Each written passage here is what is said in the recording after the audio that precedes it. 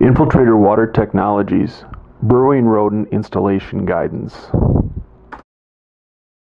Infiltrator Water Technologies suggests but does not require the installation of chicken wire under the chambers when installed in areas of known gopher activity and when confronted with the specific conditions as follows.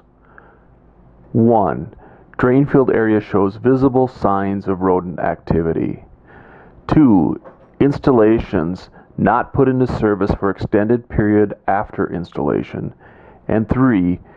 Drain field designed using serial distribution in high-risk gopher areas. The following are examples of damage caused by gophers in leaching chamber systems.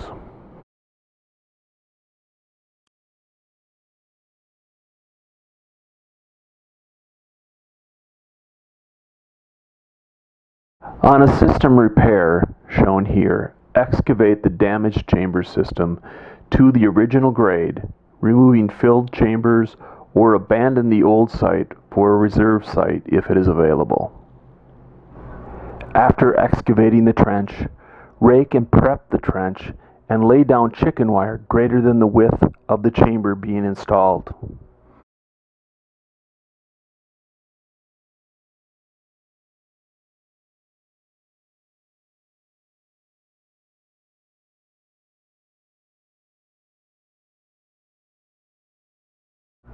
Install replacement end plates and chambers over the chicken wire.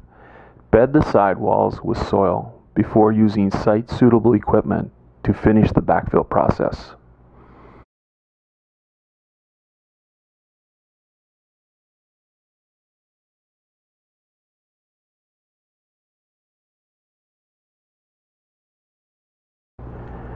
Management after installation includes mowing the area around and above the chambers.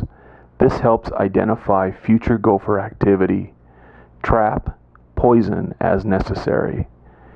Utilize gopher bait or poison peanuts in runs. Drop in observation or vent ports annually until the runs are wet or ponding.